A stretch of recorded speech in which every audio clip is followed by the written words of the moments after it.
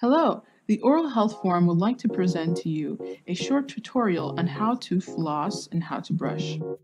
We know that both flossing and brushing is a very important component in taking care of our oral health. We want to be flossing at least once a day, preferably in the evening time, to remove any unnecessary food pieces stuck in between the teeth and to also prevent any gum disease.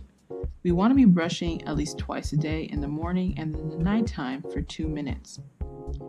So, a good technique to brush our teeth, we want to take our toothpaste, of course with fluoride, and we want to put the toothpaste at the end of the bristles all the way to the front of the bristles. But if you are younger than 10, you're going to only have to put a little bit of toothpaste, about a pea-sized amount, onto the toothbrush.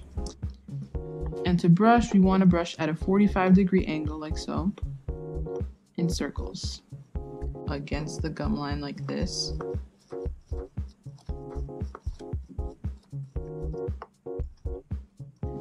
And we want to brush all three sides of the teeth. We want to brush the fronts, the tops, and we want to brush the back of the teeth. And to brush the back, we take our toothbrush and we go up and down like this.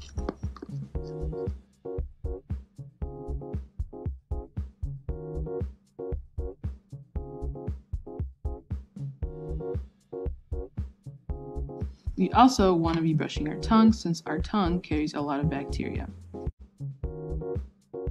Thank you for watching this video.